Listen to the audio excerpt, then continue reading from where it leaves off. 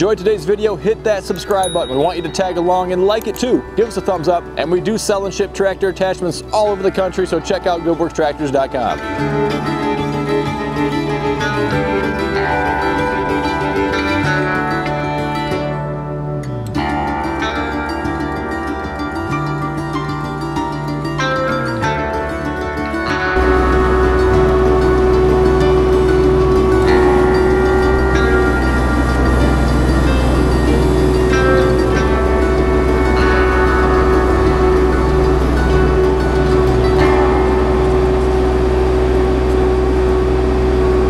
Folks, unbelievable weather here in Michigan, January 4th.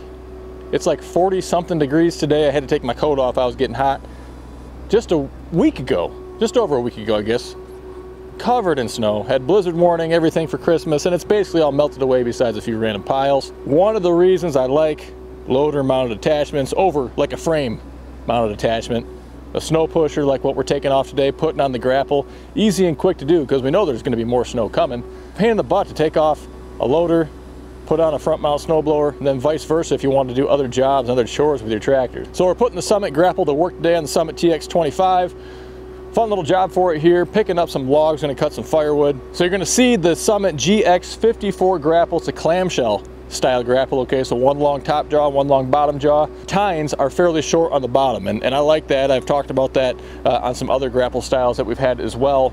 Works really well for kind of raking and pushing things along, and we'll show you some of that pushing along later in this video too. But with a longer flat bottom jaw, those have benefits to them, and you can kind of maybe carry things better. But I think you'll see in this video we can carry a log, pick and carry it just fine, even with the smaller jaw there. The top jaw, you just kind of rotate it forward, down, and it locks on. Anyway, we've done a whole grapple overview. We'll put a link somewhere in here so you can take a look at that and get all the specs on it if you want to, but we don't sell this grapple. It's available through Summit's website, so even if you find it on our website, there's a link that'll take you there on where to buy it. But honestly, I was pretty surprised. You know, this is a small compact tractor, and pretty surprised at the amount that it'll lift up on these logs. There was one I didn't really want to cut up today. It's kind of an awkward, weird looking one, and I wasn't even sure if the tractor would pick it up.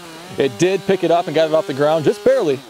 But that's kind of the idea behind, in general, when somebody will reach out and ask me what's the right size grapple for them, getting a strong, lightweight grapple for a small tractor. It could be a small compact, it could be a subcompact like the 1025Rs, the Kubota BX. You don't want to tie up too much weight in your grapple because that's precious lift capacity that's being taken away from being able to get a log like that off the ground. All right, so I am not a professional forestry man, okay? So go easy on me with comments.